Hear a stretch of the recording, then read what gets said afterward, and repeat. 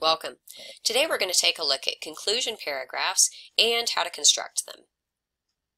So the conclusion paragraph has a couple of different purposes.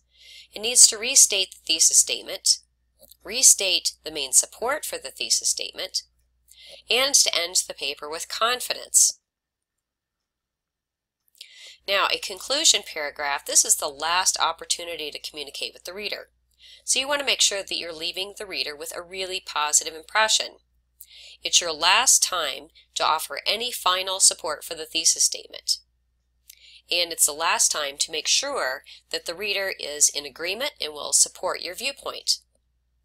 Finish off your conclusion paragraph by including a topic sentence, general support, and then, of course, a conclusion sentence.